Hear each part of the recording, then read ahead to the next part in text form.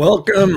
Welcome again to Arizona Real Estate News or House Stuff with Pat What's Your Rate McMasters, Jacqueline Smith, Century 21 Arizona Foothills, and Ruby is missing today. She joined the union and hired a manager, and she's asking for more pay. So we're in negotiation. Yep. We'll see. It's the right to work state, so I don't know what she's trying to do here. So she's in trouble. Yeah, she's traveling. But want to let everybody know that we still have a sponsor, and it's Red Hog Media, and they've got this cool photography and videography preparation checklist. Things to do prior to your photography appointment. You know, things like remove the following: clutter on the countertops, items on the refrigerator, pet bowls, hanging towels and rags. Did you say pit bulls? Yeah, no, pet. Yeah, but yes, and pit bulls. That would make sense. So they got the this thing about the exterior and all that stuff. So anyway, it's just a handy dandy little spreadsheet, a little document there to look at. And we're going to talk about kind of where the market is a little bit today, because it's really slowing down and we're getting close to Halloween. And can you guess which one's me? The bunny. Yep. That's my cute. And I think I had another one here. Let me pull this off, and because I was just going through some old photos here, and this one cracks me up on a couple different levels. This is me and my brother. Oh, how and cute! My dad with one of those great big Argus flash bulbs, you know, the kind that yeah, screw in and it, poof, and he's taking it in front of a window. So I thought that was. Did they have color? Did they have color pictures back when you had when you were growing up? Well, for a while there, you know, and it's funny. Dad was taking black and white for the longest time, but he told me that, you know, to get color slides developed, it was almost a day's wages. Wow! And you had to send them off to Seattle, and then you waited. I was in a filmmaking class in high school, 1973, and we had the 35, you know, the little Super 8 cameras, and we were making a video, and my boys, it just cracks them up when I tell them this, because they're all into video and instant gratification, and you can get it. And we had to mail it to Seattle and wait 10 days to get that 3.5 minutes back. Funny. So it's kind of funny. So let's not age yourself, okay, Rick? Let's yeah. Well, you know, it's fun to talk about the old stuff, and so. Yeah. But look at this: Zillow lays off 300 employees in the latest workplace shift, and what they're doing is they're getting rid of that department that was concentrating on loans and buying and selling homes. They're going to get just back to their digital experience. So that's kind of interesting. And then, Pat, we're going to talk about this a little bit. Kind of surprising. GDP went up at a 2.6% pace in Q3, better as growth turns positive. There's probably some devil in the details there. Cromford Market Index, you can see while it's gone down here, it's actually kind of flattened out a little bit, and I think that's kind of seasonal. Supply coming up, getting to where it was in 2016, and then demand down, but little tiny tick up, and it's about 100 to 150 is about all it is. If I look at my 7-day moving average here, you can see there's a little tiny tick up there, but new listings are still coming down. And I expect on the, let's see, the first is what, Monday or Tuesday? Tuesday. We're going to see a huge spike in expired listings. We usually run at the end of the month about 500 or 600. I'm guessing 1,000. And so that makes realtors that spend the day calling expired and canceled really happy. So here again is the demand index and supply. They're just kind of meeting in the middle, and it just kind of is flattening out. And this is cumulative days on market. This has changed quite a bit from September, 46.4 days, and now 54 days. So the homes are staying on the market longer, that's for sure. One of the last numbers I got is, you always get these questions. Well, what's going to happen after the election? Well, nothing. Somebody said that everybody's going to move out of the state of Arizona if Kari Lake wins. Like, okay, well, they didn't. Here's 2016, big election, right? So let's go. There's Q2, Q2, and here's Q3, and here's Q4, which would include November. So the trend stays the same, and it's seasonal. So we did, come down a little bit, go up a little bit in 2016. And then you could see here in 2020, not much changed in Q4 as well.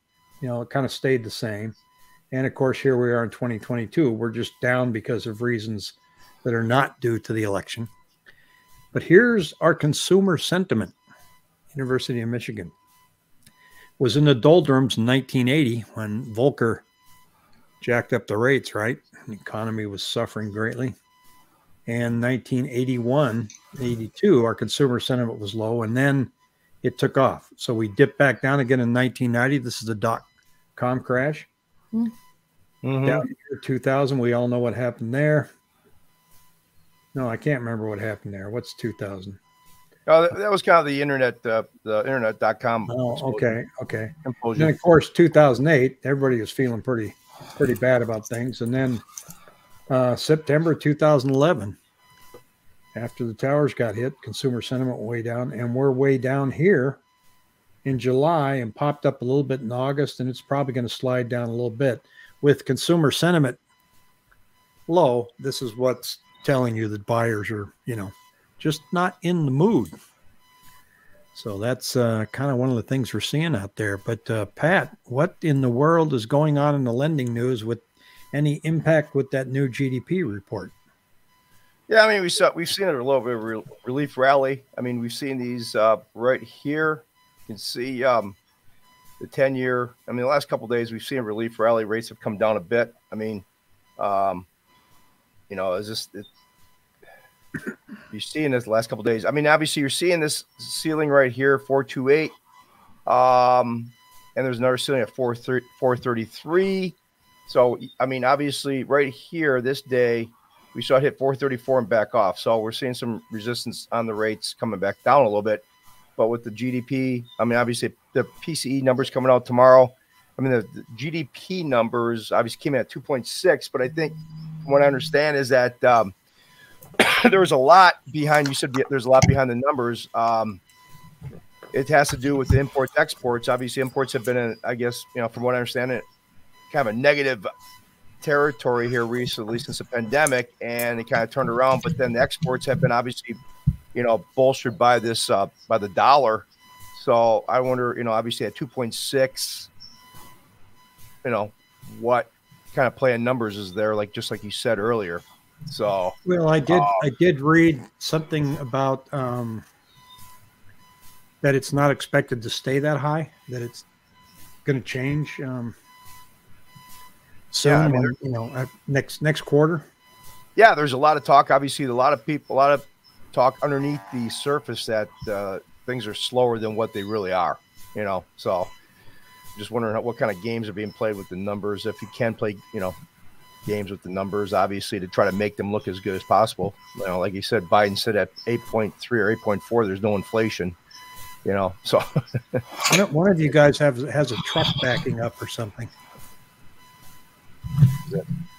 I can hear it on my end. Beep, beep, yep, beep. I can hear it on my end too. Yeah, I don't know where it is. I hear a beep too, but I don't know from what. Yeah. There, it went away. Yeah. See, all we had to do was talk about it, and it's gone. No, it's still there. Well, Jackie, what are you seeing in the market? For me, it's just been an incredibly slow week. Yes. Kind of twofold. So with our listings, it's been really super slow. I had a discussion with one of my clients the other day. They inherited a home. They own it free and clear. They were talking about, several of our sellers are like, well, maybe we should just rent for a bit. And she made the comment, maybe we'll just rent for 6 months. We'll wait till the market comes back and we'll list it then, because prices will be up next year. And so I said, well, let's have a discussion about that. I said, I don't really expect any kind of movement upward. I think we're going to be very stagnant. We may see, I think we adjusted fairly quick. This is just my opinion. So, and I do think the iBuyers and such contributed somewhat in certain areas, and certain price points. Other areas it had no effect whatsoever. And that's just from what I'm seeing, having a lot of listings in those 3, 4, 450 price point. So anyways, I was on a live stream last night with Caitlin McKeag, and she said that Tita Tambor from the Cromford Report says that appraisers are now looking at the iBuyer sales as distressed property. Distressed. Yep, they sure are. So I saw the same report with Tina. And the appraisers are giving it a different weight now. So I think that will help a little bit. But anyways, back to this listing. So, we had a discussion and I said, I don't see that being the case. And I said, I have an idea if you want to try it. And, back when I started in the market, we had double-digit interest rates. And I know I've mentioned this before. We were like having parties when it went to single. Back then, we got very creative. We did a lot of assumptions. We did a lot of wraps. And so I said, here's your choices. You could put it up for rent and try to self-manage it, because she said she was going to self-manage it from another state. I said, or we could try something else. I said, what if we did a seller financing? And so I kind of threw some different terms and scenarios around to her. I said, well, make sure we cover the closing costs, get you some money in your pocket. If we did it at 5 or 5.5% interest rate, I think people would be jumping all over that. So she said, yeah, absolutely, try it. So yesterday I changed the comments in the MLS in the morning, and my phone has been ringing nonstop. Oh, that's a good move, because we know that 5.5 is a sweet spot. Right. And I said, you're not going to get the 5.5. I mean, if you were going to put the money somewhere else, but why not make your money work for you? And I said, and the other thing we can do is, even though I don't see the market increasing, we can structure it a way in that we'll do a 3-year call on it, but we won't do any kind of prepayment penalty. We'll ask for, like I said, enough down to cover closing costs, get some money in her pocket, have market rent. At the same time, their incentive to refinance out of it within the years will do a 5% increase per year on value. And if you can get 5% increase per year on value, you're going to be doing better than if you rented it out, and then, because you're not going to get 5% next year. So she was like, yeah, let's try it. And so we'll see. I've got quite a bit of interest in it from that. Yeah, way to go. You got to be creative right now in this market. It just, it's the only way you're going to get anything to drum up. But yeah.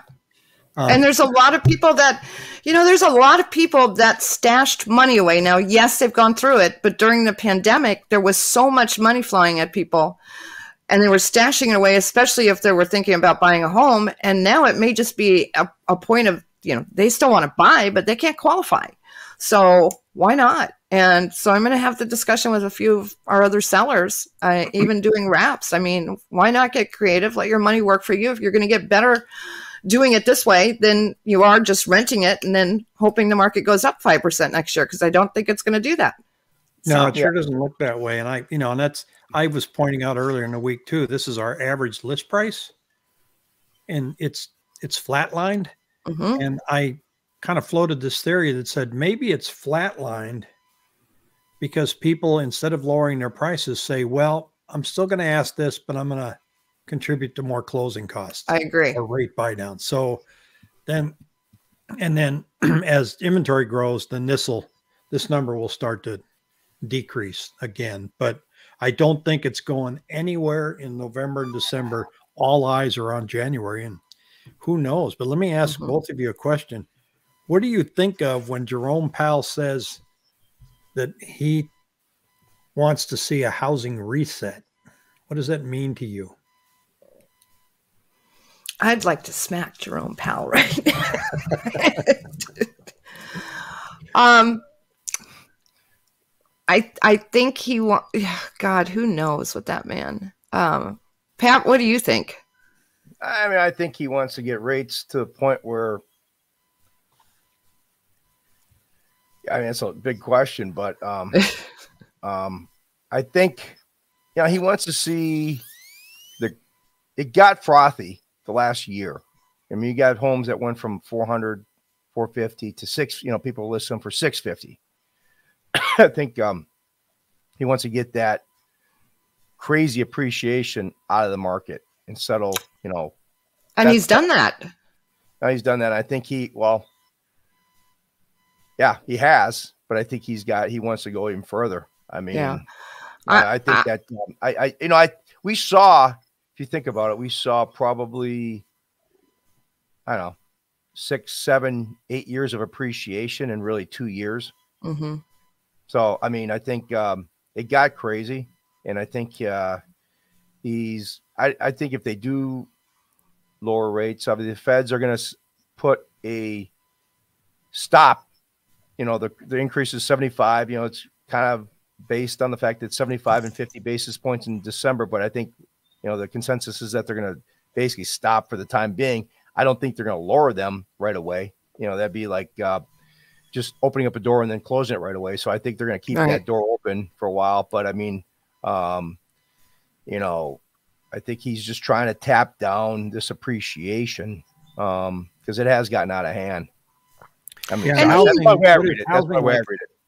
Housing is what, 30% of inflation number?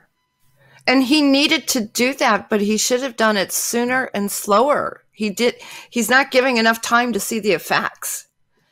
Well, there's always a delay. So whenever money's injected into the system, it can take up to 18 months for it to start moving stuff around. And when they pull back like they are now, it's, obviously an interest rate hit affects housing immediately, but the prices are going to take time to come down. But he's got bigger fish to fry besides housing, and that is fuel. So while he's trying to tamp down on inflation, and I know we're repeating ourselves here, but until we get the fuel prices down, now there's a diesel shortage, and diesel prices are going through the roof. The average home that in the Northeast is going to be facing $2,000 a month just in their heating bill. That is so sad. I'm going to jump in quick. I think, he's in focusing on housing, but I agree with you. They've got to get this energy thing, the whole energy situation under control. I mean, I think it's just,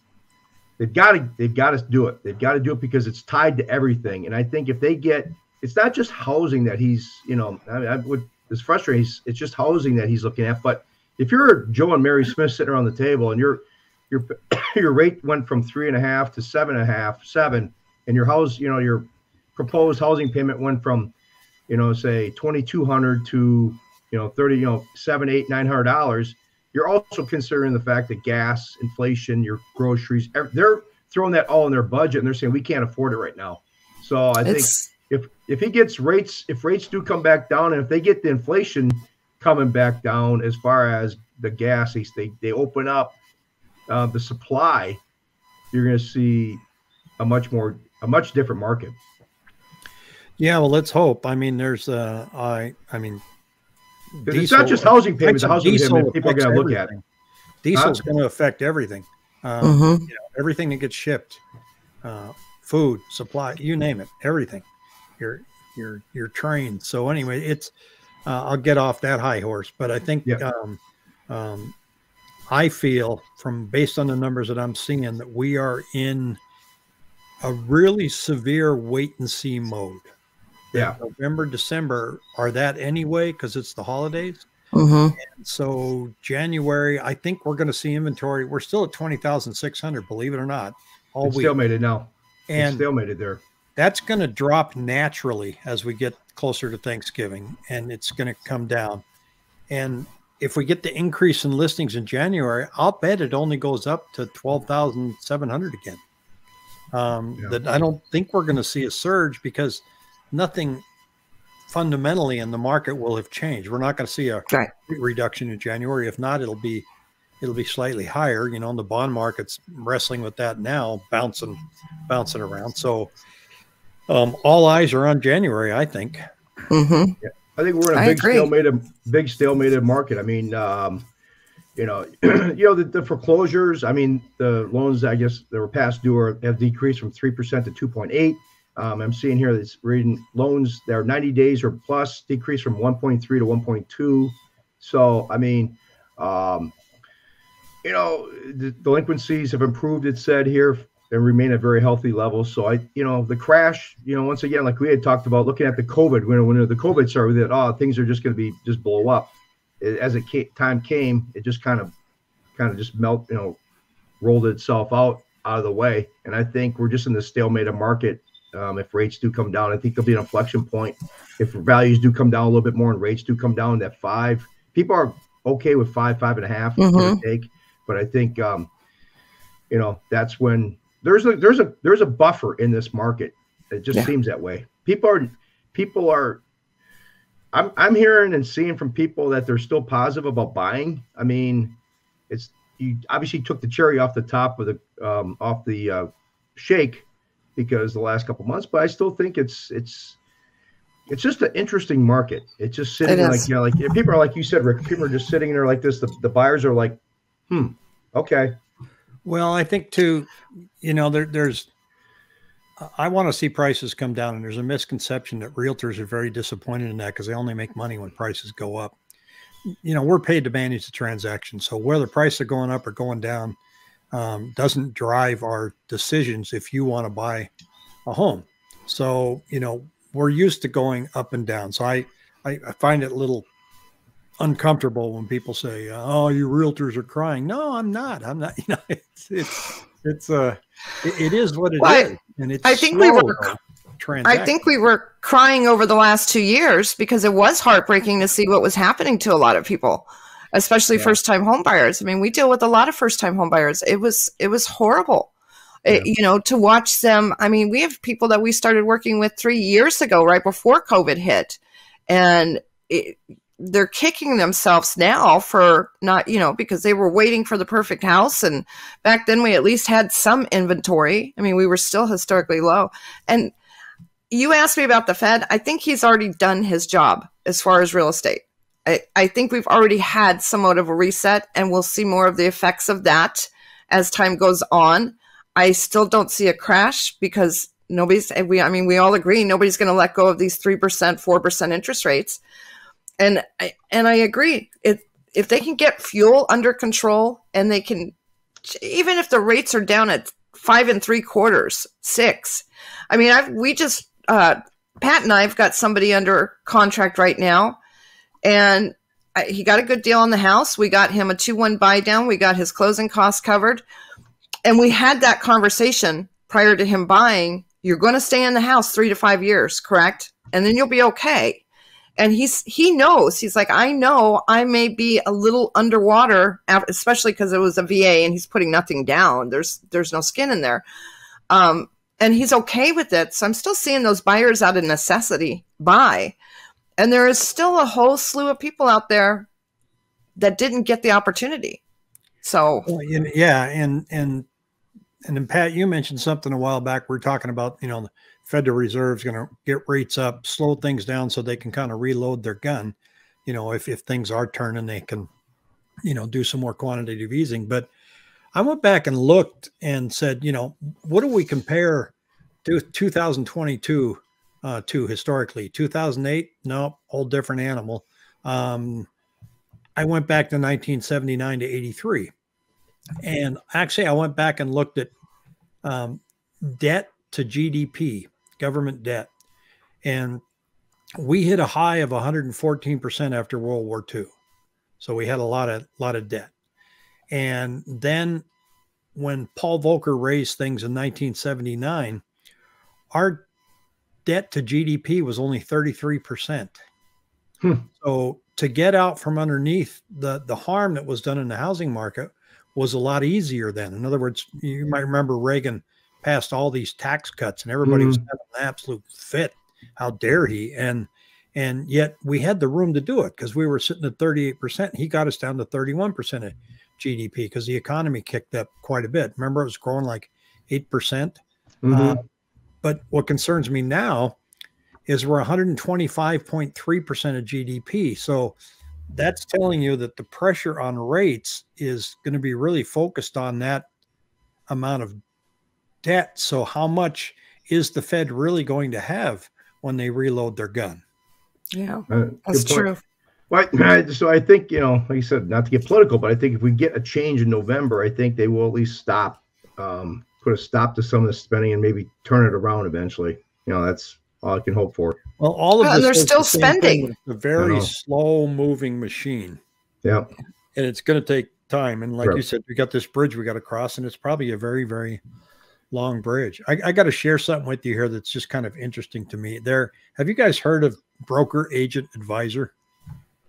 You've probably seen them on Facebook where they put these things out there, and you know. Oh yes, yes. Okay, you got 5-star. Well, I mean, they just send you an email and say, you know, hey, apply for this. We're going to check out your credentials, and then they call you a 5-star, whatever. Well, now I'm getting an email saying that all I have to do is subscribe to their YouTube channel and click on this link, and they will send me my certificate as being in the top 100 agents in the country. I'm number 3,560 in Arizona.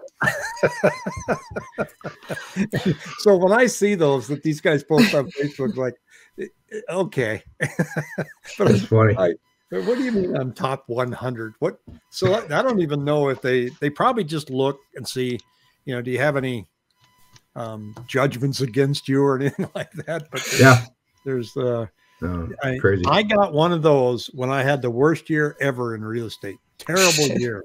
I was barely getting by, and they sent me a certificate. That's funny. And by golly, I put it on. I'll make you one. Yeah.